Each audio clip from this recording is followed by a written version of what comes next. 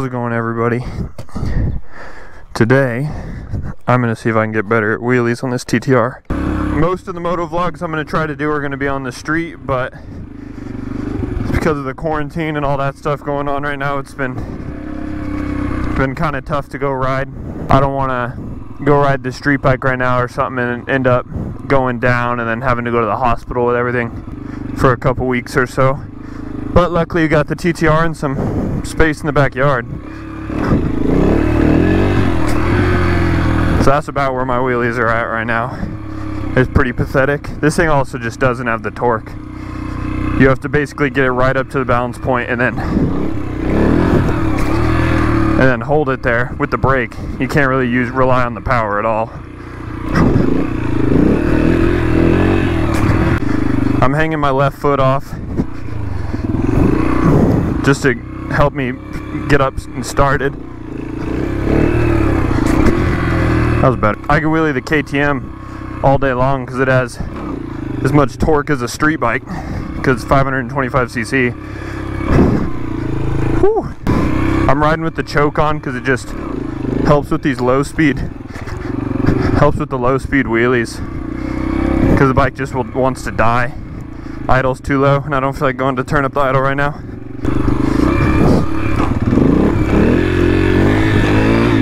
That's a little better. I'm filming on a Hero 8 2.7K res on the Superview, the Road Go mic. Let me know what you guys think of the quality and the sound. It's a pretty nice day to be riding. Alright, here, so I'll try a second gear. Yeah, that's not happening. There's no torque. You have to go right to the balance point. I can't do that yet. It'd be nice if I can get it into second after I get it up. Let's see if I can pop it up in second. Alright, this is second gear. Oh, that might work. Oh, I killed it. This bike will not start in gear to save its life. It's not like the clutch is engaging or anything, I don't know. Let me know if you know. Oh.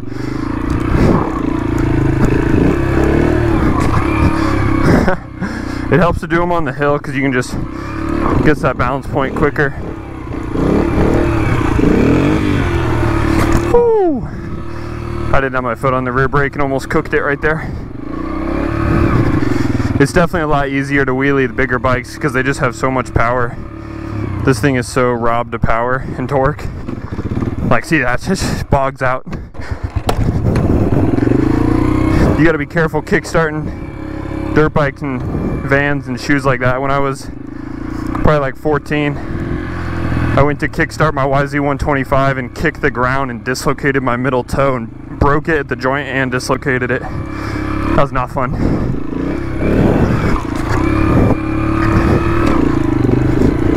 There we go. Oh, still chasing it out. I'm not at the balance point yet. But yeah, lesson learned. If you're going to be starting in vans or shoes like that, you got to be careful with it because it will definitely end poorly. Ooh. Rear brake grabs well though. I mean, I should definitely be able to get it up and hold it up once I can get to that balance point. On the big bike, the wheelies, it's actually much easier to do a wheelie standing up or standing on the seat, which seems like the most sketchy of them. Something in the power cut there. That wasn't even me. I didn't touch it. But yeah, it's the standing on the seat wheelies seem super scary to try, but they're actually that was probably the first wheelie I could do well. Whew. That was tall.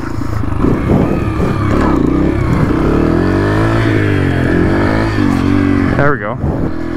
I'm getting too high up in the revs too quick and then it's just sucking it down. One thing I didn't know about wheelies for a long time, when you go past 12 o'clock in a wheelie, the engine braking actually starts bringing you the other direction.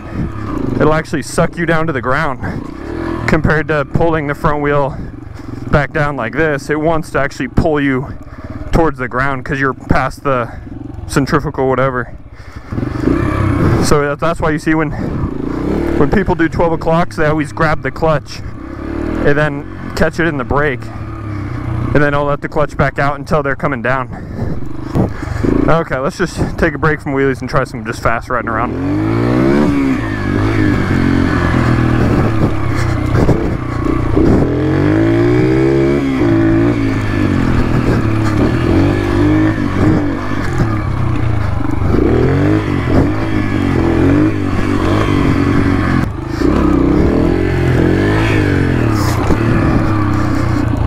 Oh, I'm getting arm pump from a little TTR 125. Haven't been riding in a while.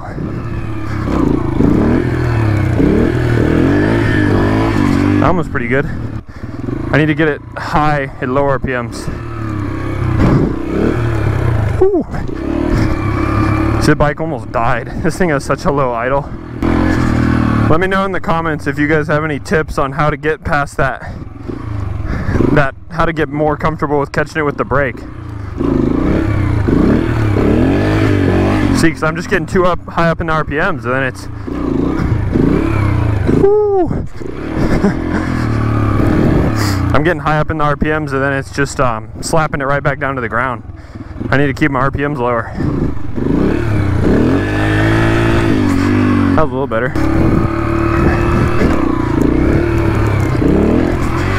That was actually pretty tall. I didn't even touch the brake. I think I can go a little farther back than I'm thinking. Let's see. I'm gonna try to not touch the brake and see how far back I can get it. Ooh. Okay, yeah, I can definitely go farther back. That was tall. Oh, that's it. That's it. I just figured it out right there. I just gotta go a smidge farther back than I thought I needed to. That's it. Ready? Here we go.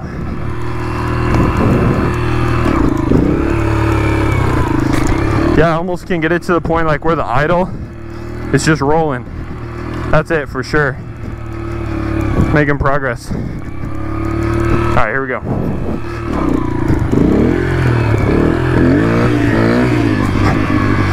See, that was no brake. I think, and the higher you get the RPMs up, the more engine braking you have too, so that's playing a role. Let me know how you guys think the mic and the camera are working though. I just got the mic today. I'm hoping I'll get some street moto vlogs out soon. Alright, here we go.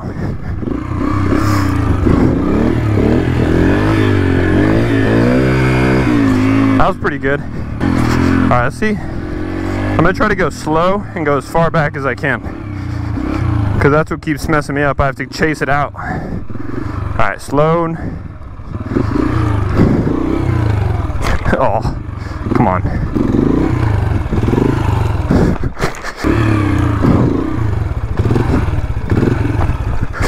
That was kind of cool. Let me know if you guys want to see more TTR videos, or if you want me to stick to street and big bikes. I think this thing's fun. Come mess around in the backyard with. That's why everybody should have one of these things. I guess if you have land, living in residential with dirt bikes sucks. That was pretty far back. Not this bike itself, but TTR 125 is actually my first bike. These are great beginner bikes.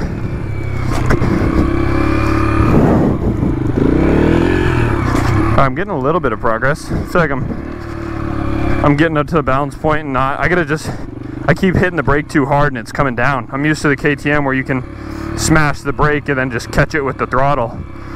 Here it's like you gotta barely feather it.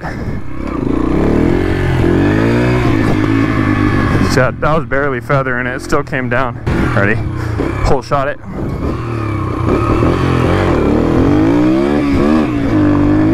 Alright, I'm gonna try sitting a little farther back on the seat.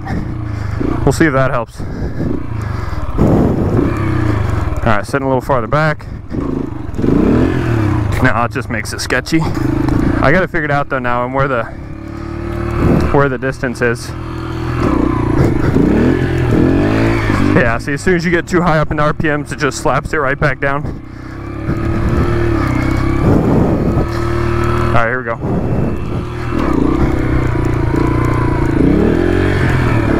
Oh, that's it for sure. I'm getting it. That was the best one I've done so far. I was both feet on, felt good. On my KTM, every time I'm doing a tall wheelie, I get gas. Comes up out of the gas cap and like gets into my mouth and stuff. It's annoying. Anytime I'm doing like over third gear wheelies. That was probably my best one. Has both feet on. It's getting a little better. I think it helps going the other way because it's a little bit of a hill. On the KTM, I can do the wheelies where you stand on the seat for days because you can just sit there, and if you go too far back, it's super easy to correct when you're standing on the seat. Ooh, it kind of goes against what you'd think. It's actually a lot easier to do the wheelies sitting on the seat. That was a pretty good one. All right, now I'm just getting worse. Okay, I think I'm starting to just get too sore.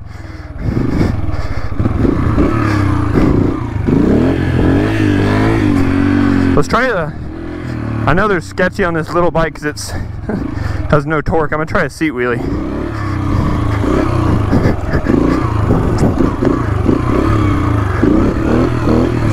Yeah, see, that just doesn't have the torque, and it's just so the suspension on this thing is not meant for that. I think I'm gonna call it there for today, but make sure to drop a like if you enjoyed it and subscribe because moto content is coming. Just got the mic today, so I'm gonna hopefully drop 2 to 3 videos a week as long as I'm not sick. So it's definitely coming, but let me know what you guys think, what you guys want to see, and thanks for tuning in.